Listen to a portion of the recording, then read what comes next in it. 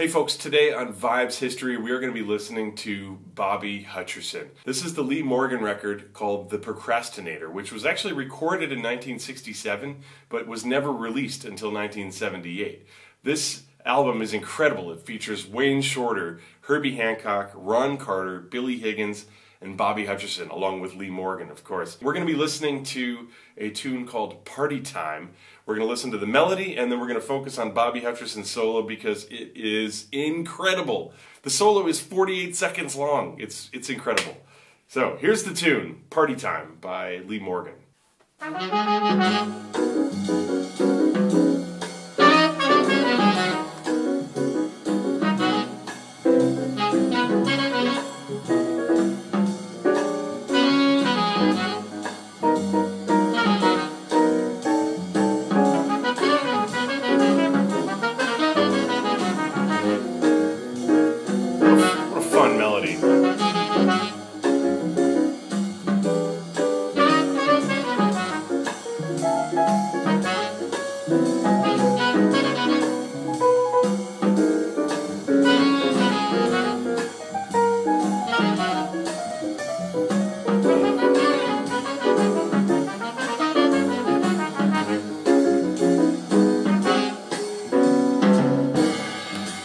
Okay, so it's a 12-bar blues in the key of A-flat minor. Not the most common of key centers for a blues.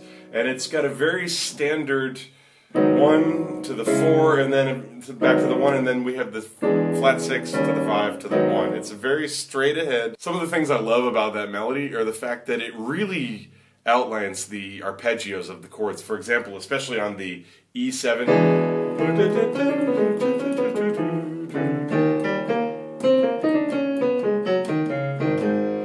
Those melodies, they're not trying to be fancy at all. There's no upper structures. It's all just like, here's the chord. We're just going to like put some cool rhythm on it, and this is going to be bluesy as all hell. The comping that Herbie does in the background is also incredible. That probably could be its own analysis. All right, so let's fast forward to Bobby Hutcherson's solo. Here we go. 1, 2, 3, and...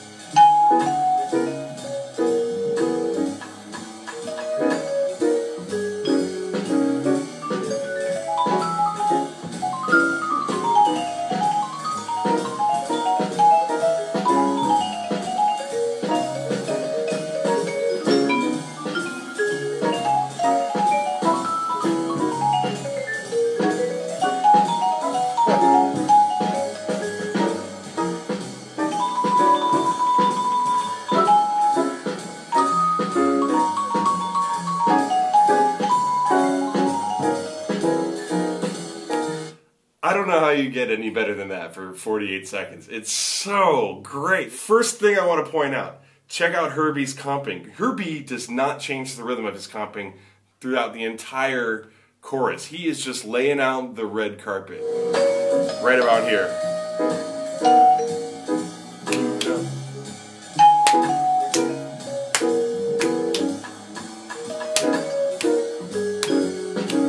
Let's check out some of these amazing moments in the solo.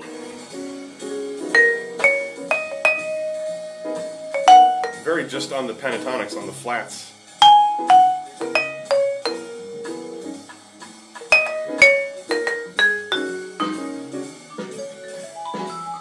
That is a D major 7 triad with an E major 7 triad stacked on top of it like this.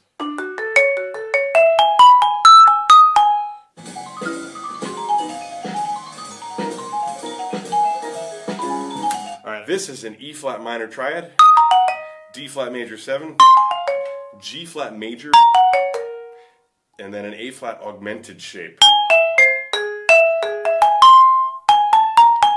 And that's a little bebop passing.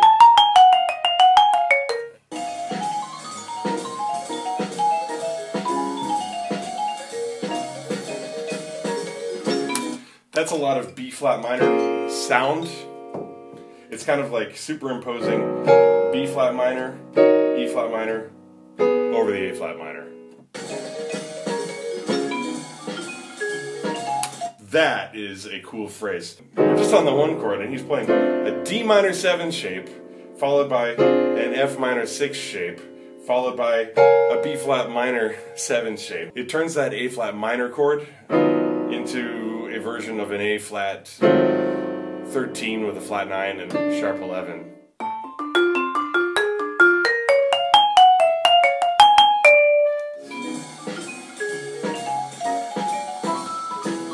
And then at the last minute, he also throws in this tritone sub. A flat 13, sharp 11, flat 9, but the tritone sub would be D7. But he plays a D major 7 shape.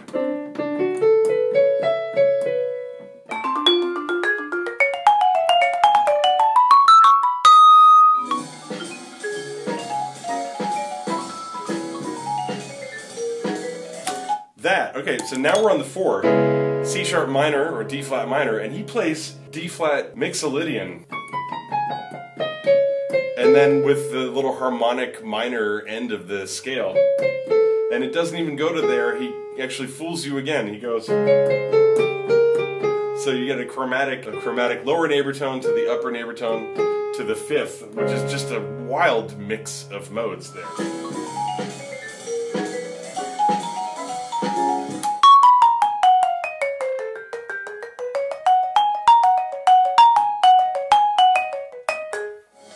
Now we get to the kicker.